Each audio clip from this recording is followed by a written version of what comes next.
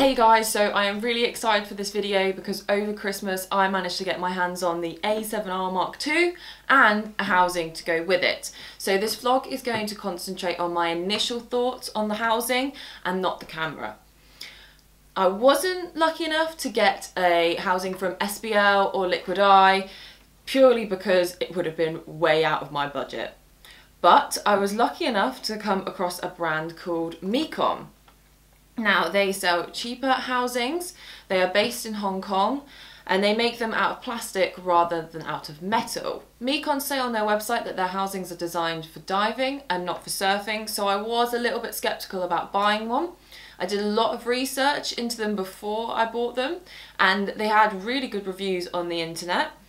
I then went on Instagram and found some surf photographers that were using Meikon housings. I sent them a private message and all of them replied saying they were really pleased with their housings and that they hadn't let them down. So I thought, for its price tag, I want to give it a go.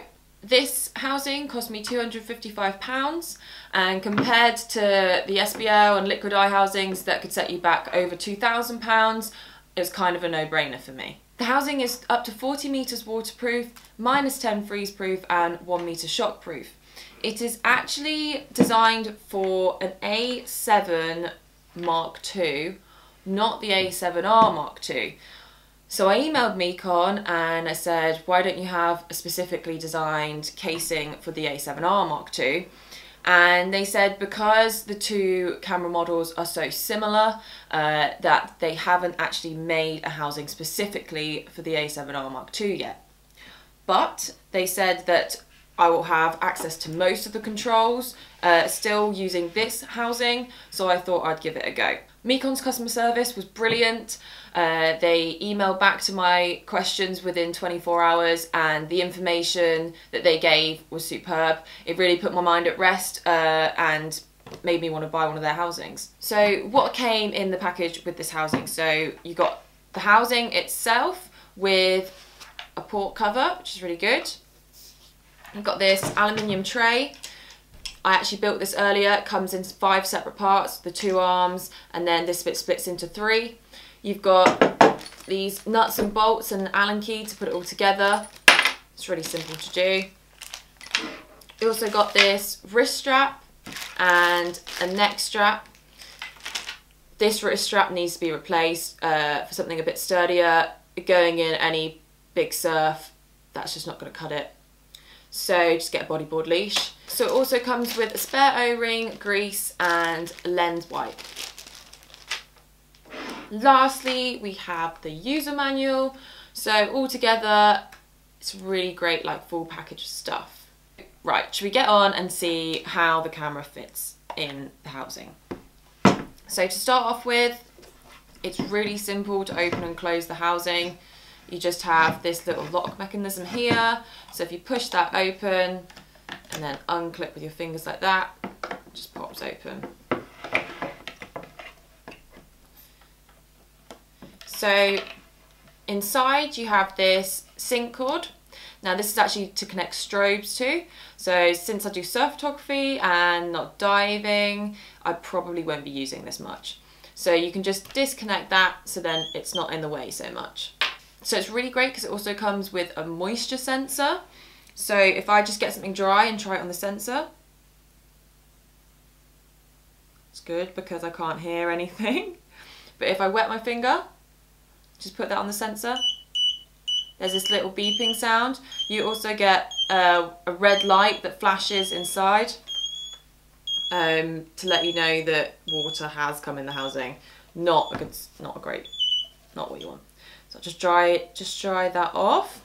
So let's put this camera in then. So I'd like to mention that there's only 2 lenses that are specifically for this port in this housing. So you can either use the 24 to 70mm Sony FE lens or the 28 to 70mm Sony FE lens. So I have the 28 to 70mm. Slot this in then. So just check that all the camera controls are lining up with the corresponding housing controls.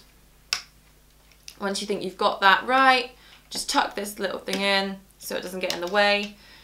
It also comes with this little silicone package to absorb any moisture. So just tuck that in the housing too. You want to check that the O-ring is free from any dirt, sand or hair, because if you've got anything trapped in there, it will cause leaks. So looks all good. It's really easy to close up. Just simply clip that onto that bit and push it down.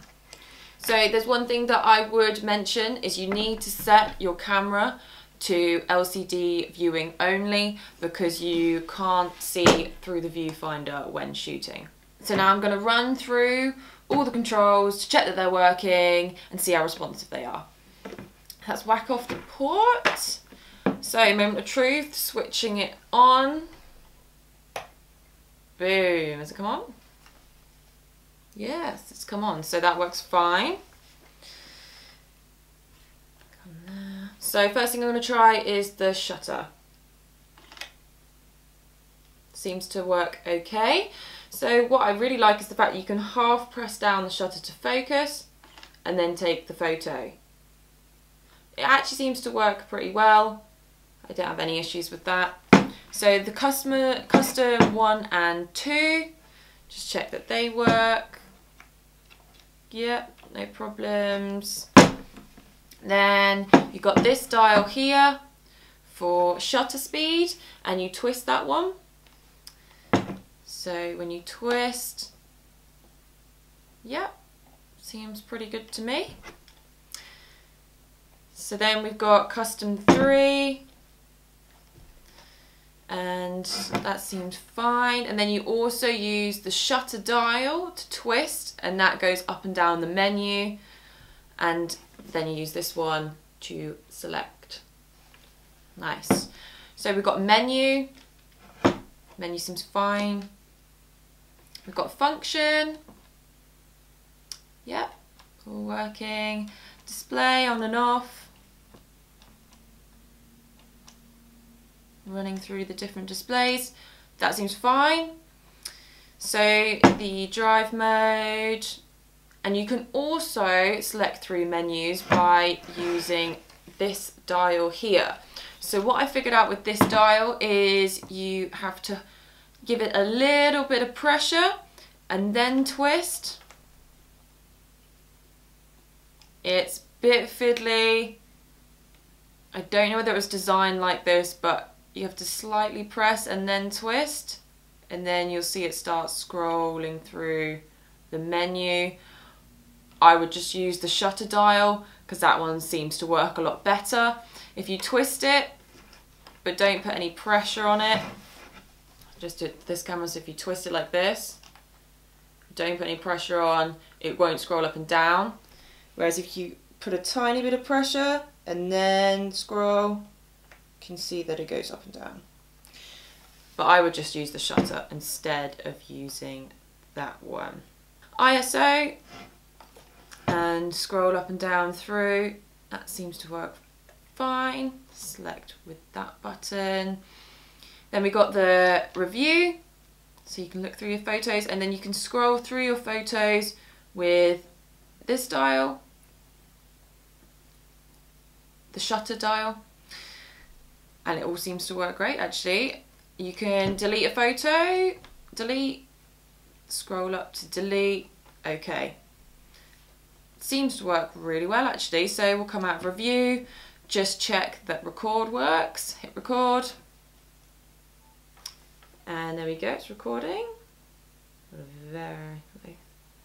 So all the buttons, all the controls seem to work really well. You also have access to your exposure compensation dial. The only dials you cannot use now, there is none for aperture, which is slightly frustrating, but to be honest, I would just set my aperture before I go in, and I can change shutter and ISO whilst I'm out there. So that doesn't really bother me. You also can't get to your mode dial. This is because it's designed slightly differently to the A7 Mark II.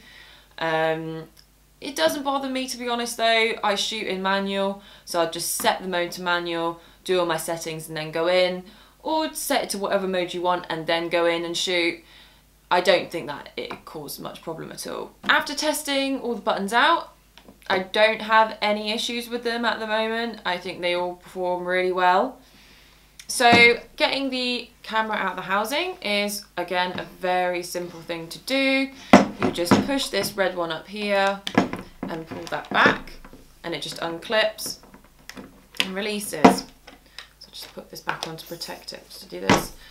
So you lift that out, take the camera out like so, and you're done.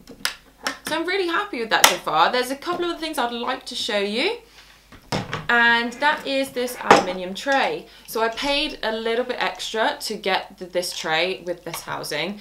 There was different packages that you can get, but for £255, all the stuff I showed you, I got in the package.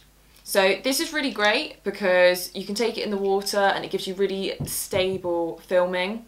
And the thread that is on the bottom of here is the same as the thread on the bottom of the camera. So, as well as being able to obviously put the housing on it like you would normally in the sea, you could also attach your camera to it.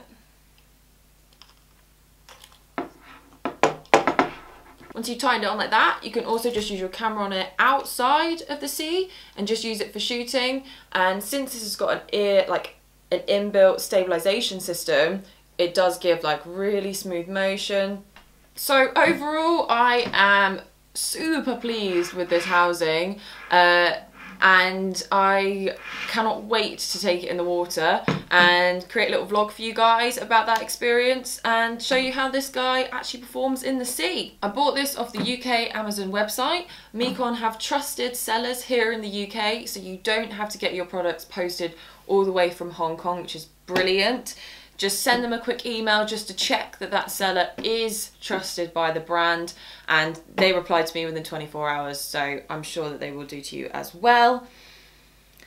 Until I've done a thorough review and taken it in the sea and tested it a few times, I can't tell you for sure how I feel about it, but right now I'm feeling really positive and hoping that it does perform well in the sea. I am super psyched to do it. So yeah, next vlog will be me in the sea with this little baby. Anyway, thank you for listening, and any questions you have, just do them in the comments below. I hope this helped. Okay, bye.